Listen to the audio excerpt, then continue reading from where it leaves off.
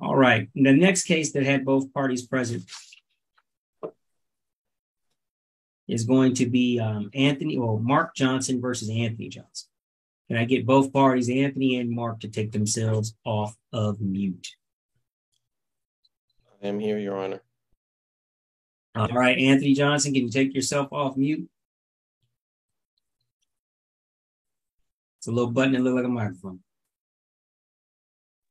Okay, can you hear me? Yeah, can you hear me? I can hear you. Okay, thank you. All right. Let me get you guys to raise your right hand.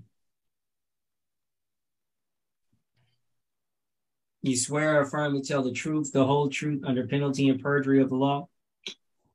I do. Yes. All right, Mr. Anthony Johnson, I'm going to have you push yourself on mute. Mr. Johnson, Mark Johnson, I'm going to have you give you a little bit of your opening statement here, and then we'll go on to any of your evidence. Your Honor, on, I believe it was June 20th of this year, I was at my mother's house, which is located in DeKalb County. I was there with my son, trying to help my older brother with some refrigerator issues that they had. And an argument between my younger brother and I broke out. It got extremely heated during the argument. Expletives were shared. And due to the, I guess, volatile nature of the argument, I thought it was best that I just get my son and leave the property, because it was getting more than what I wanted my son to see and hear. And as I walked past my brother to try to retrieve my son, who was in a different part of the house, he sucker punched me on the left side of my head, causing a pretty severe bruise. And I've submitted the photos of the bruise. Excuse me. And my older brother, who was there, basically broke it up. I grabbed my son and I left. I didn't call the police to the scene only because my 9-year-old son was with me. And I took him home and I called the police from my residence. They said I had to come down to the police station to do it. And so I did it the following afternoon, the next day, and filed the police report. Okay. All right. There is some backstory. I know you said you didn't want to hear any of that stuff, but there is backstory. But that's basically what happened on that day. Okay. All right. Give me 1 second. I'm just trying to find your evidence here. Give me 1 second. Yeah, I emailed it earlier today, somewhere between noon and like 3 o'clock, something like that. Okay. Clark, did you send that to me? I don't see that from him. Yes, I did. It has EXM917. I see it now. Okay. All right. Is that the photograph of what you're referencing? Hasn't. Yes, that is one of the two that I sent. Yes. Okay. All right. And then I've got the other here. Hold on. Let me stop the live share.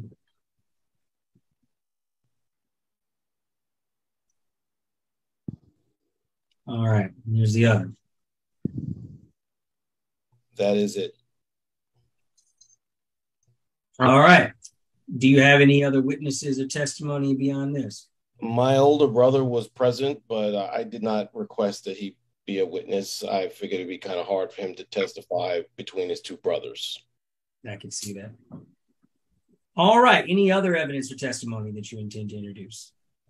That's the only visible injury I had. I have a previous neck injury from years ago, and the impact of him punching me and me not even being prepared for the hit. I'm dealing with other neck issues now again, and I'm not trying to say this to pile on, but I have an actual medical procedure scheduled for October 4th to have my neck looked at because of the angle in which he hit me. They said it was almost like having a car accident. All right. I'm going to let, if that is all of your evidence. That is it, Your Honor. I'm going to let Mr. Johnson present his matter case. Okay. So I'm going to ask that you, or Anthony Johnson rather, put yourself on mute, and I'll see what he has to say. Yes. Johnson, Yep. please give your statement about what occurred and introduce any evidence you have. Can you hear me? I can hear you fine. Okay, thank you. Like he says, it was a very heated discussion at the time. My mother was at burying her sister. It was a trying time for all of us, not just myself or him, all of us. We was having mechanical issues in the house. But as far as him is the punch, no, sir, that I did not do. And unfortunately, we have a very bad history. And honestly, and I haven't been a very good brother to him. I used to use his name back in the day. But at this point, he was saying, because of I have a bad history of criminal history and of using his name for driving privileges at the time, he says, and he's a former police officer, who would believe me over him? Unfortunately, I had to, didn't never want to have to say it such a way, but he felt nobody would believe me over him. And at this point, Your Honor, I just got out of a 25-year marriage. I'm divorced now and it hasn't even been a year. He knows that, of course, if I don't go to jail, financially, it would just bury me, because I'm already going through such adversities at this point in my life. Like I said, I've been with my wife 28 years, married 25 of them. And I'm within this last year that I had to come home to my mother. As he says, this happened at our mother's house, and that's where I'm staying. And at this point, I wish this had none of this should be. My mother would even love to say something on my behalf. If you even willing to hear, she's here. She's listening to all of this, Your Honor. And I love my brother, by all.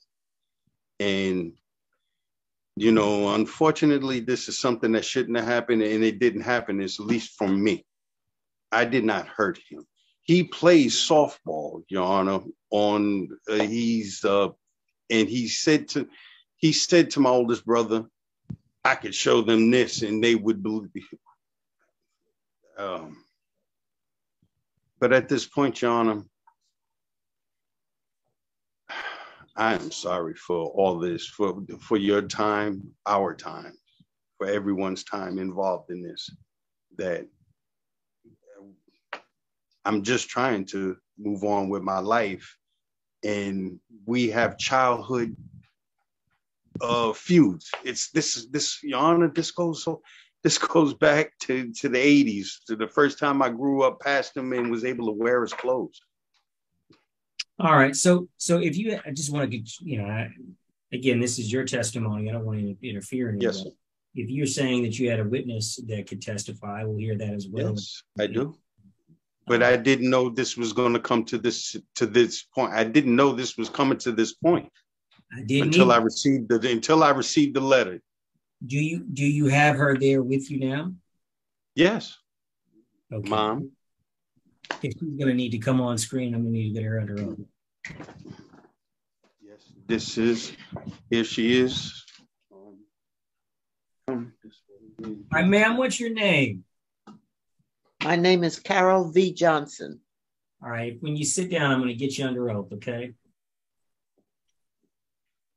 You're going to have to hold, let me sit next to you. You're going to have to hold your right hand.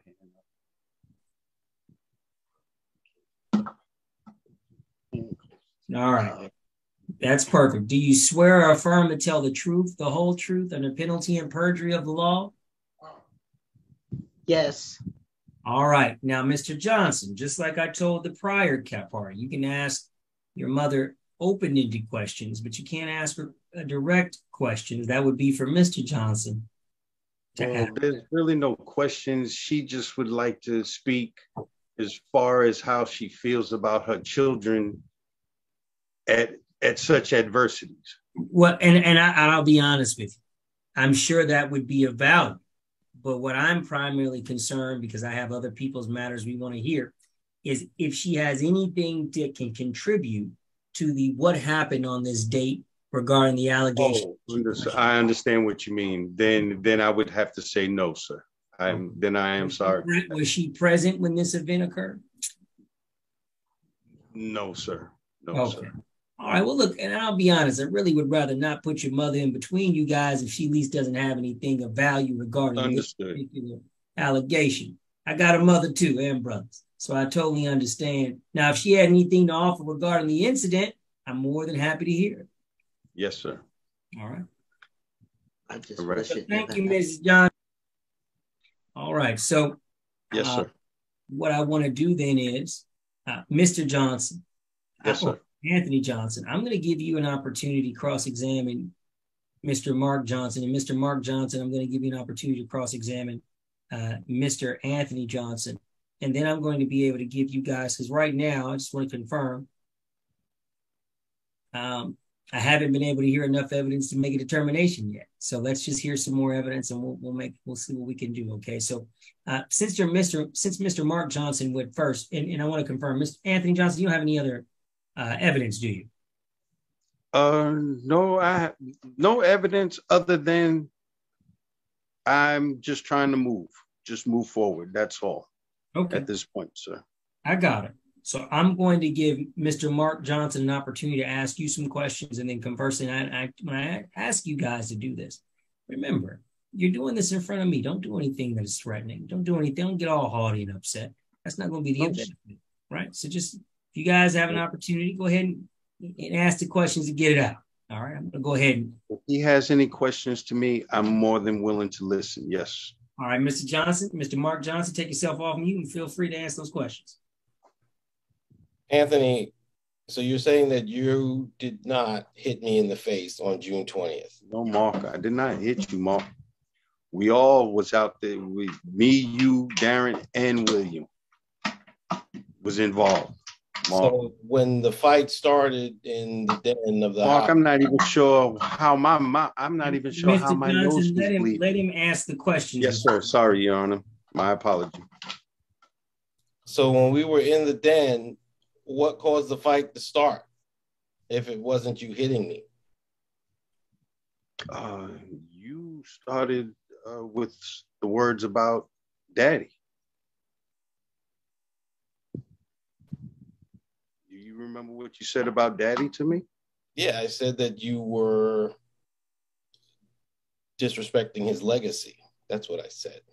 No, that's not what you said. That's not, and that is not, those are not the words. Somewhat to it, but those weren't the words you said, Mark. But you brought up the fact that you Mark, married for 20-something years. Hold on, I'm asking the questions per the judge. Anthony Johnson, let's just be clear. Listen, you're going to have an opportunity to ask him questions as well. So don't feel the need to overtalk. You get your yeah. That's all right, sir. Continue. So you brought up the matter of you divorced your wife after 20-something years. How many of those years were you working during that marriage? What does that have anything to do with you? That's irrelevant. That's relevant to this to the situation. You brought up your marriage. And Mr. Mark Johnson, like I said, let's stay on topic, okay? Because you're right, he did bring up his marriage. And under maybe a normal trial, that might be relevant, but to the circumstances of probable cause, unless his marriage had something to do with you getting hit in the face, let's move on. Oh, I guess what I was getting to, Your Honor, is my brother has been somewhat of a drain due to the way he's lived his life over the past 20 to 25 years. And that's what led to the argument that day. And I called him out on all the things that he does not do. And he didn't like it. And when I decided to leave, he punched me in the face. Well, let's continue to have you ask those questions to elicit that information from him. I mean, you've already told me that. So feel free to continue to ask him this question. Anthony, did you not get angry at me for all the things I was saying to you? I wasn't happy about it, but I wouldn't say angry because I don't think nothing of you, Mark. I don't. And so when Darren grabbed us during the fight, and you saying it, he grabbed us. No, he grabbed you. He didn't grab me. You just said he did, because then William grabbed you.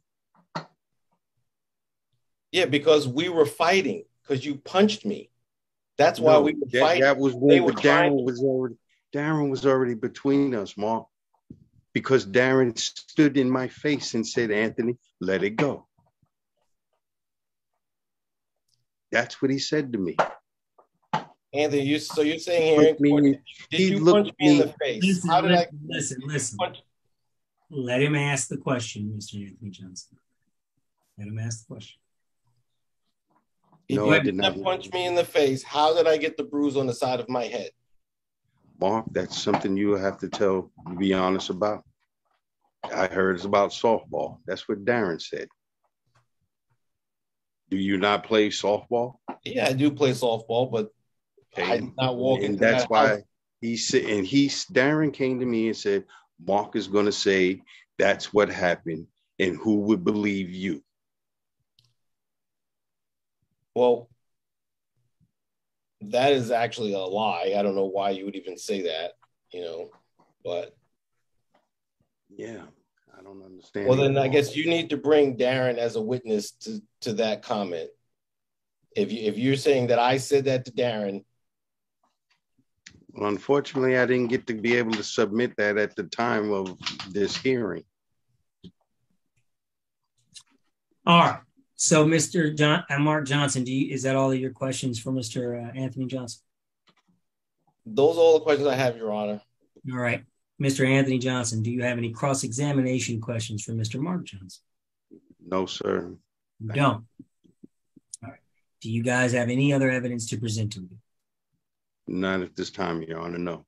All right, Mr. Johnson, I'm going to give you an opportunity to make a closing statement regarding this particular position. Is that me, Your Honor? No, I'm referring to Mark, and then I'll allow you. Oh, okay. I didn't know which. Okay. All right, Mr. Mark Johnson, please.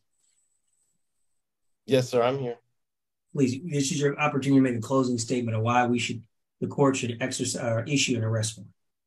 Your Honor, I went to that house on that day to help my older brother fix a refrigerator with my son.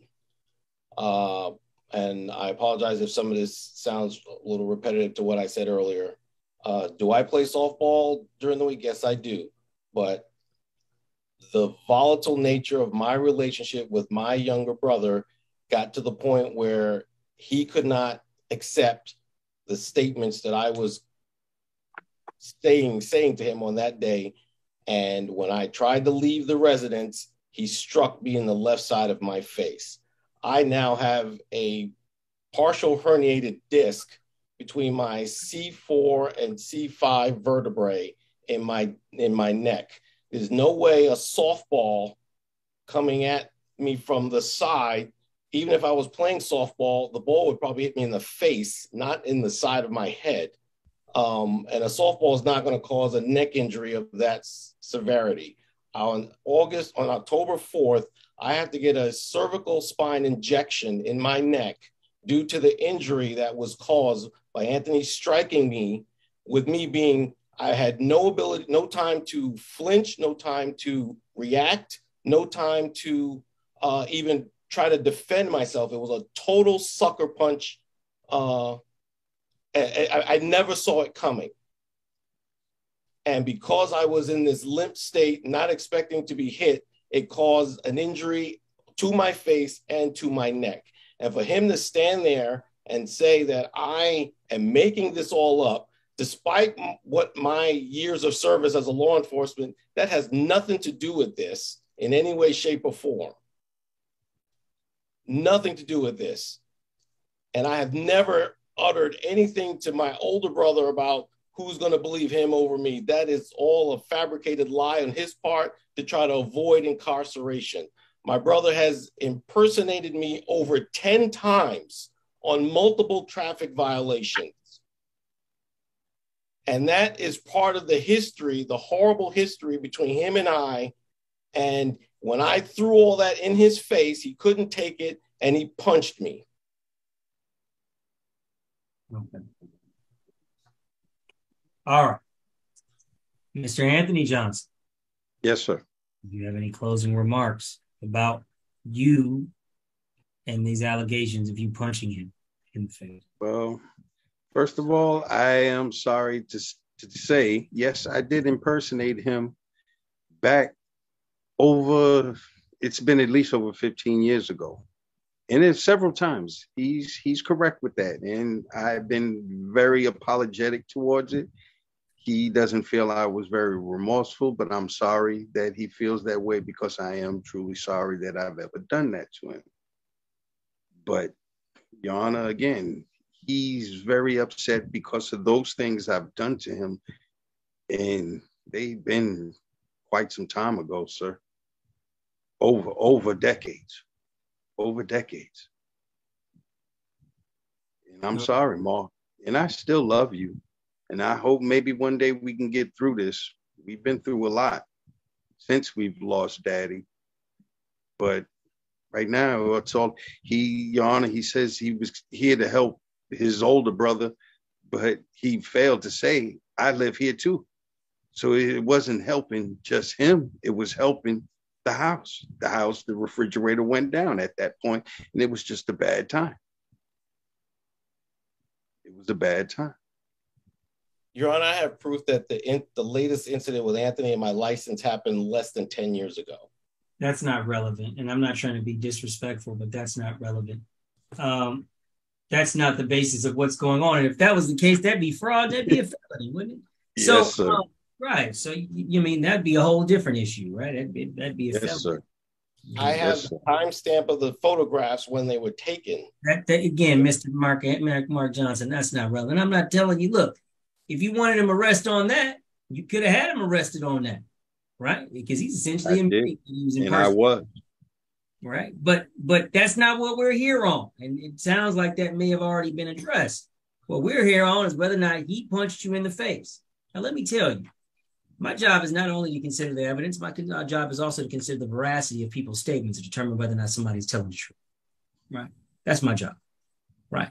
Particularly when we have essentially a he said, she said, and we have family members that are on the outside. I can see why nobody would want to make a statement on either side. Because you guys are all family. And so that's what makes it even more difficult for myself, because in the end, I understand how that goes. I understand this may not be the last time that you guys interact. I understand even if I was to issue an arrest warrant, issue special conditions, that is in and of itself going to end the relationship between you people. And that is in the event, what is even more complicated about your case, because you guys are essentially have allegations of violence and other criminal acts potentially that have been committed. Let me ask you this, Mr. Johnson. Did you inquire about having your other brother come and testify for you? When I initially spoke with him, he said he would, but he seemed reluctant. And like you said, he was right there. He saw the whole thing. And so this is what I'm going to do. This is probable cause. This is a low threshold, right? So whatever I do doesn't in and of itself make anybody guilty or not guilty. Your Honor, the bruise on my face says it all. Well,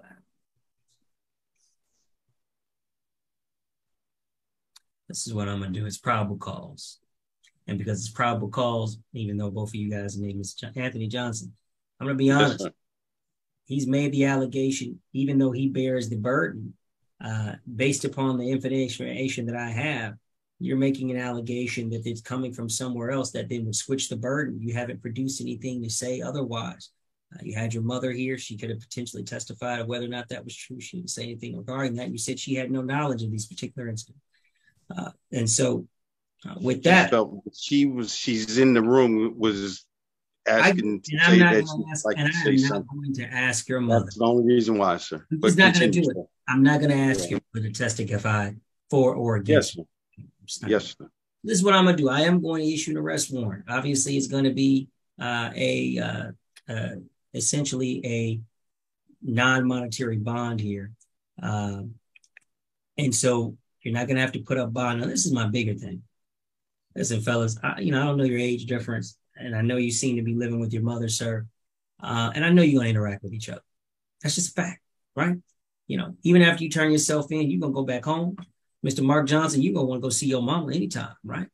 And so if I put a stay away order, Mr. Johnson, that's going to be severely, probably going to make it difficult for not only both you and Mr. Johnson to talk and interact with your mother. Particularly if you live with your mother, he wants to go see his mother. And if I issue a stay away, that means you can't be around him. So he come see your mama and make you not have to leave, right?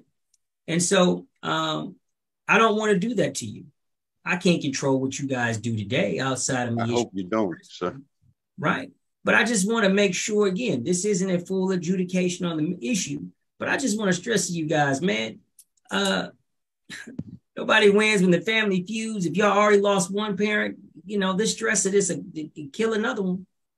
And so I want to remind you guys, particularly because I do find there's enough probable cause, but the importance of this matter. So I'm going to issue the arrest warrant. As I said before, I'm going to have my clerk get your email. You're going to put in the chat box. She's going to introduce instructions.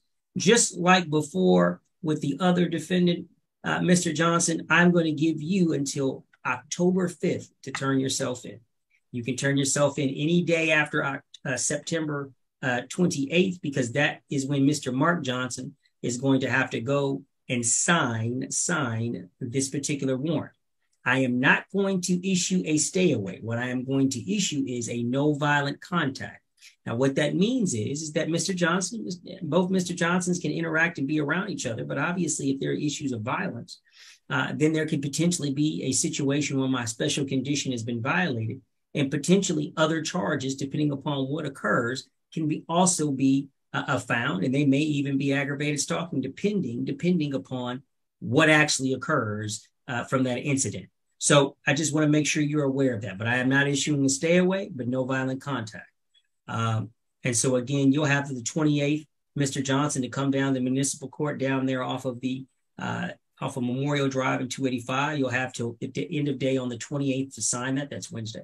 And then, Mr. Johnson, you'll have any day from the 29th all the way to October 5th to turn yourself in.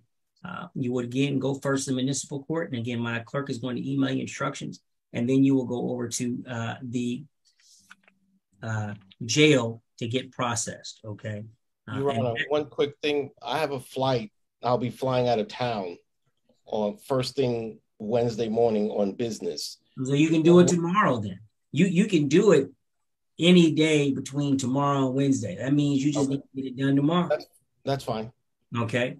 And so again, Mr. Anthony Johnson, you're still going to have until the 5th to go ahead and turn yourself in. You can turn yourself in any one of those days. If you fail to turn yourself in by the 5th, then you will be. I understand completely, Your Honor. I got it. I figured. Again, listen, fellas, brothers, in all seriousness, you guys know how this goes. You guys are going to be family for a long time. I hope this gets resolved. I hope you guys don't have to come and see me again. And you guys will follow the instructions. Please put your email down in the chat box so that my clerk can email you the appropriate instructions, and that will become the order of the court. All right. Please put your email in the chat box so we can get you the instructions. If you guys don't, I'm going to be honestly, I'm not sure if I'm going to do this correctly, because this is actually my first time ever doing this. It's fine. It's fine. I don't want anybody to be confused, right?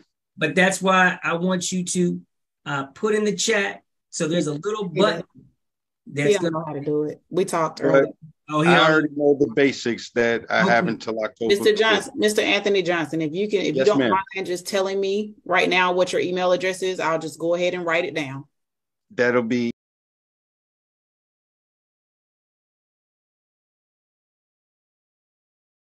all right. I'm just going to repeat that back just to make sure I have it correctly. That's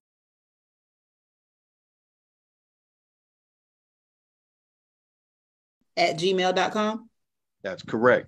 All right, I'll send you an email. And Mr. Mark Johnson, I believe I have the email from your evidence earlier. Is that the one which you would like me to send your email to? Yes, ma'am. All right, thank you. Thank you. All right, thank you, fellas. You guys have a great evening, okay? You too, Your Honor. Thank you. Thank you.